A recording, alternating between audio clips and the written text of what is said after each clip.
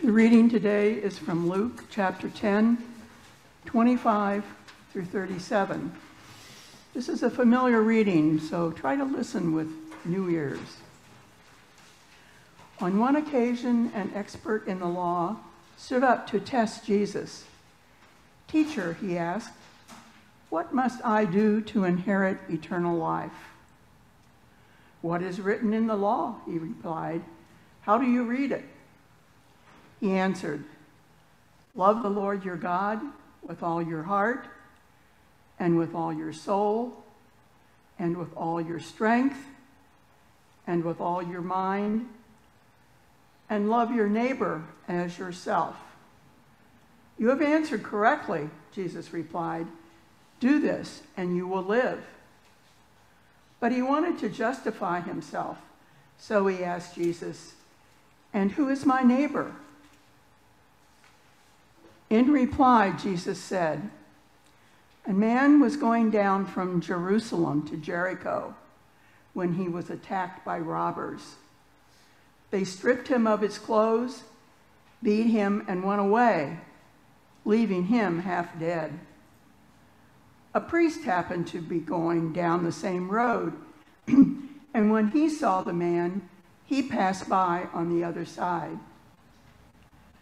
So too a Levite, when he came to the place and saw him, passed by on the other side.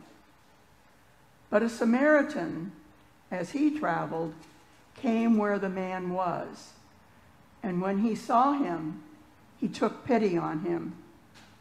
He went to him and bandaged his wounds, pouring on oil and wine.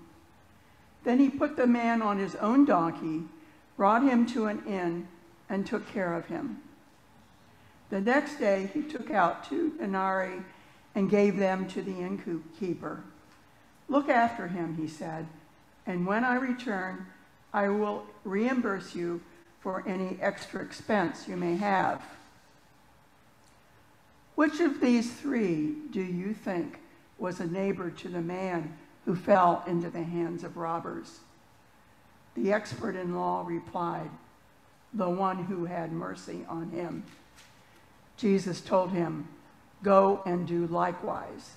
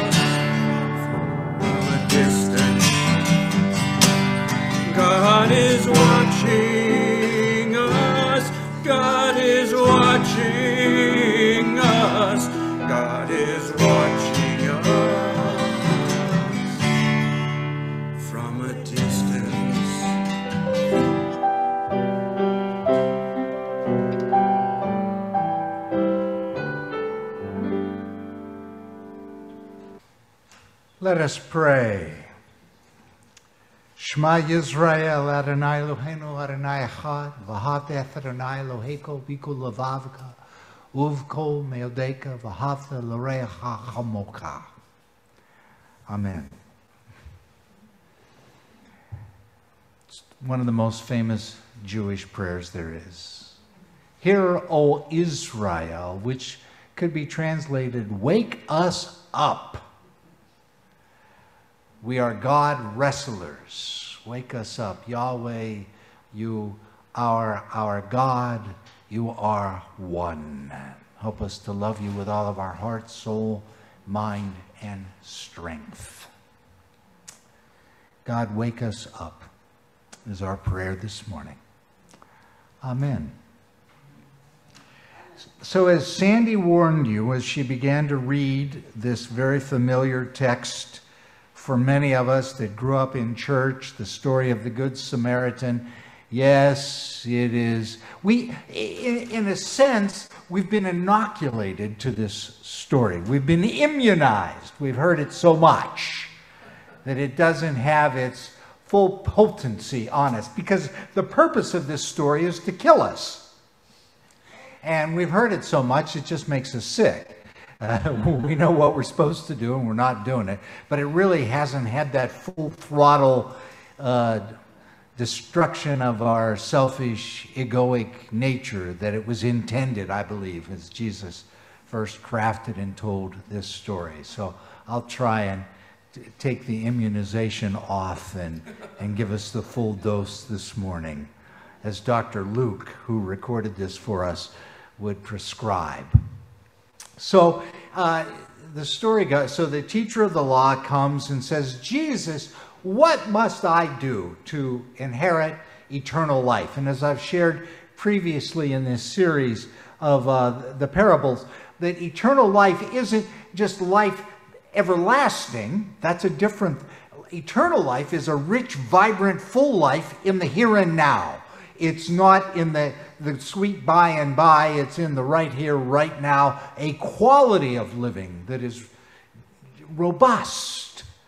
That's eternal life. And the teacher comes and says, what must I do? And he's probably taken Jesus 101 because he knows what Jesus' answer would be from other portions in the Bible. And he says, well, love God with all of your heart, soul, mind, and strength. Love your neighbors, yourself. Right. And so, but he wants to qualify this to make it manageable. Who's my neighbor?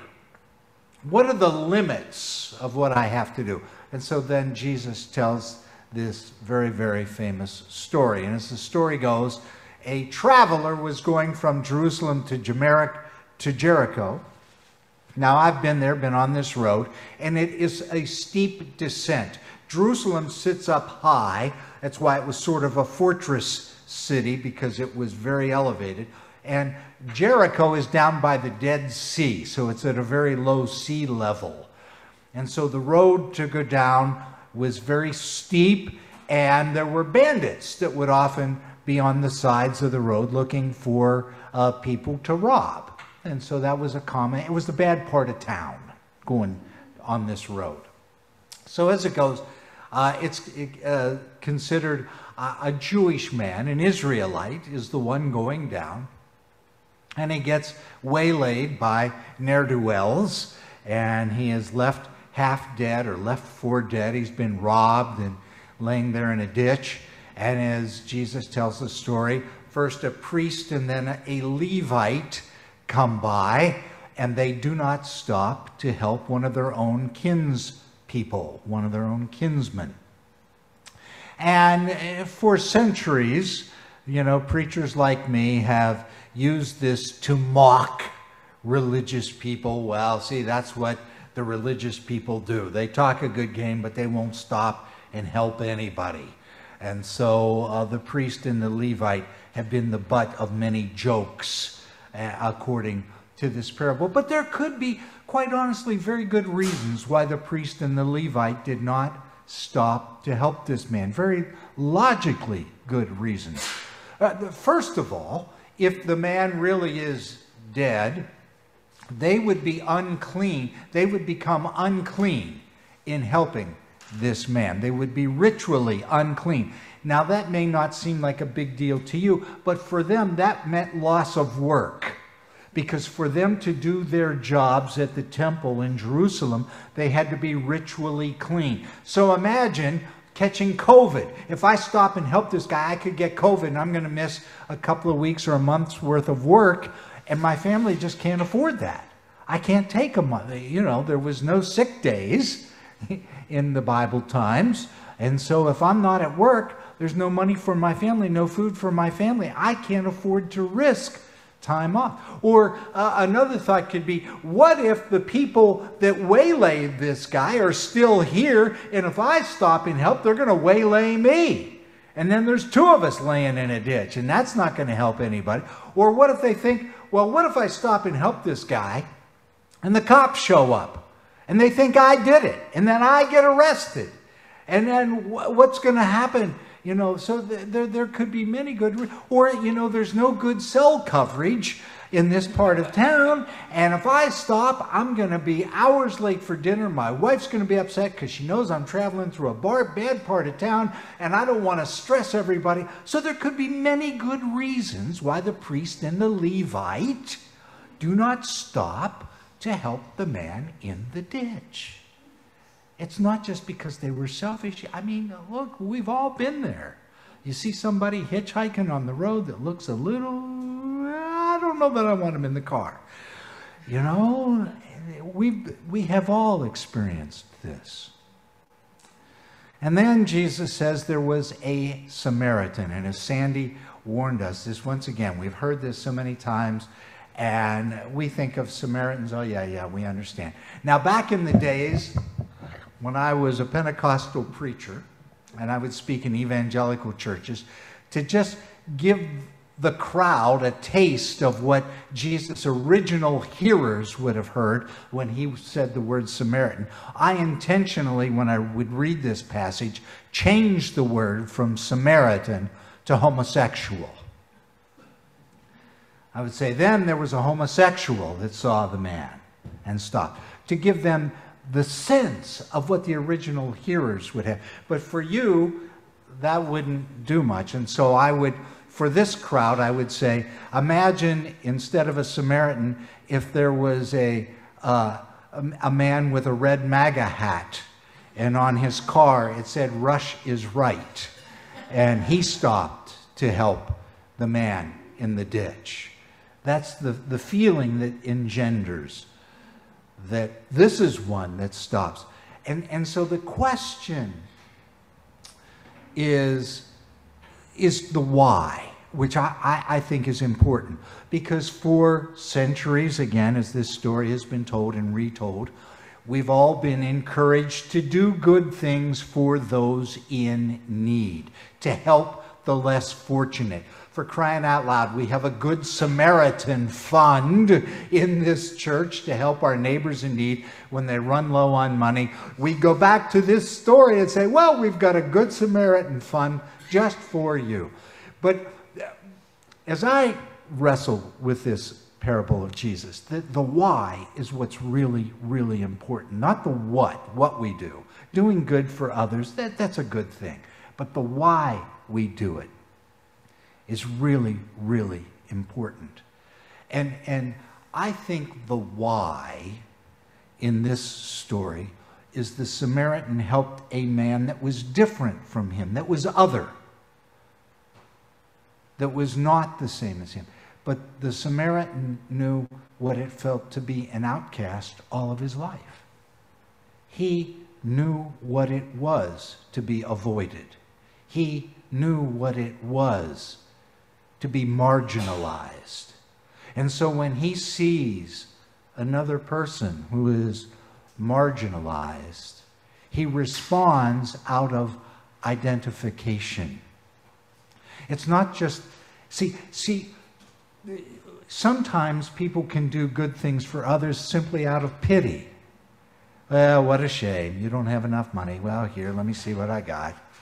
You know, and while I'm doing a good thing, a mitzvah, as our Jewish brethren would say, and it's always good to do a mitzvah, that's not the best motivation to just have pity on somebody. Well, boy, you should have thought about it, but you should have traveled at a safer time or taken a different route. But anyway, you didn't. Here, let me help you out. That's pity. Compassion is feeling what you feel. It comes from, it's a compound word. Com is with in the Latin, and passio is to suffer with, compassion. And so to identify, I understand, I know what it feels like to be an outcast. I know what it is to feel like nobody wants me, or people are afraid of me, or that I am marginalized and not worth being helped. I know what that feels like. So let me help you because I identify with that. I think that's what is at the heart of this story. And I want to share with you a personal story of where I had a Samaritan experience, unawares. It was quite a few years ago, like 1990, 91, somewhere in there. One of my dearest friends, one of my best friends, a man that was like a brother to me, was in the same evangelical charismatic church system that I was at the time. Although we lived in different cities, we had become very close, meeting often at conferences and church gatherings, and his family and my family became really, really close friends and would often visit together and vacation together. Well, as it went, my friend got sick and was in the hospital for a little bit with pneumonia. And so after he got out of the hospital, we went down to visit them, my wife and I, and he and his wife and 3 kids, and just to celebrate that he was back home and doing better and all that. And so it was, well, one evening it was about dusk, and my wife and his wife and their 3 kids went off to the grocery store to get some groceries so we could do a party sort of a thing. And he and I were at his house, and he said, I gotta tell you something. I said, what? So we went into the kitchen, and you know, it's so crazy. All that year, you know, almost what, 40 years ago, 30 years? I don't know. 1990, yeah. We're sitting in his kitchen. It was like the dusk, and I can remember it was orangey because the sun was setting, and we're sitting on bar stools in the kitchen, and he looks at me and he says, I got to tell you something. I said, what? He said, I've got AIDS. I said, what? He said, I've got AIDS.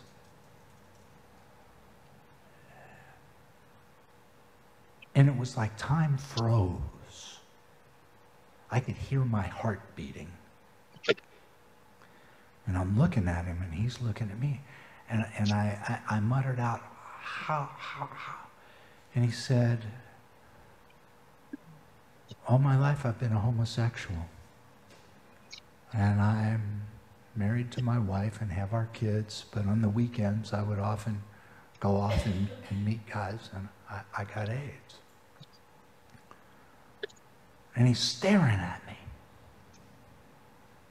And I don't know what to do. I had not been to seminary. I didn't have any counseling class. I'm sitting there. And in all my life, I don't know that I have ever felt closer to Jesus than in that moment.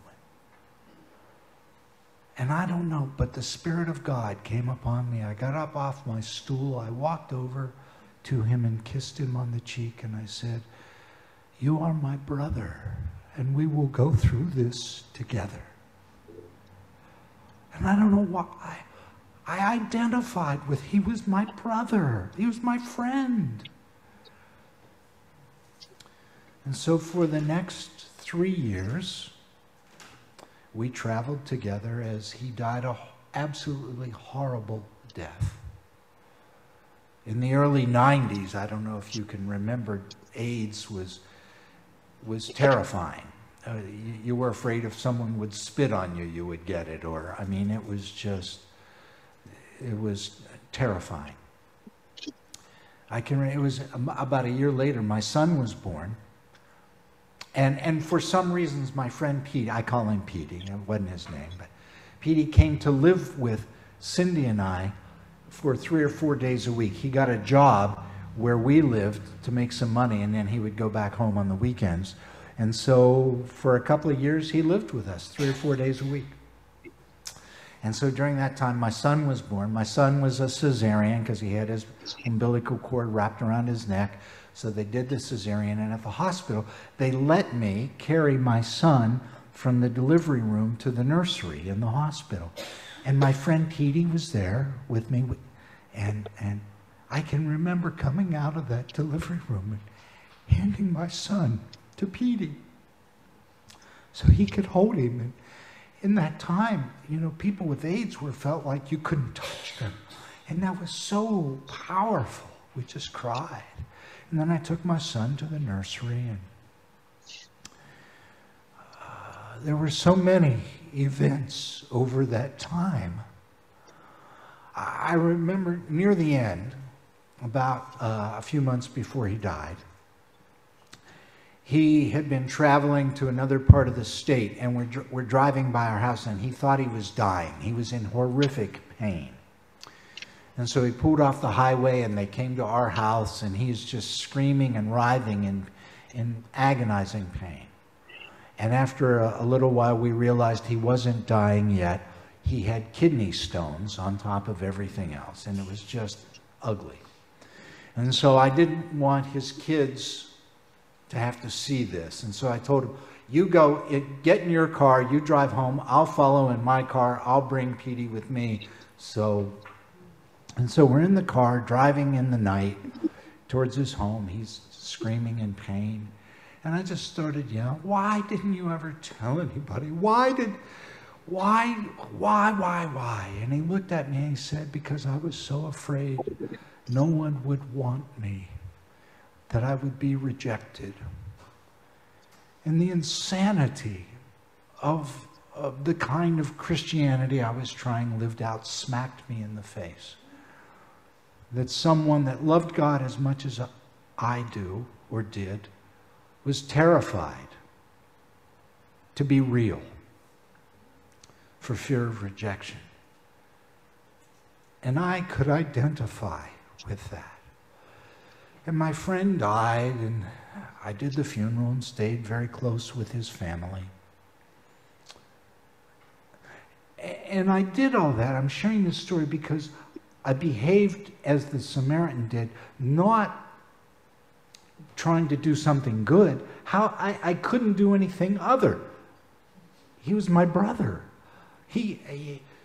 And so the doing of good things, as we work to make a sanctuary here, where it's a safe place for everybody, and we want to do good to each other, we're doing that not out of pity, to help somebody out that's less fortunate than we are.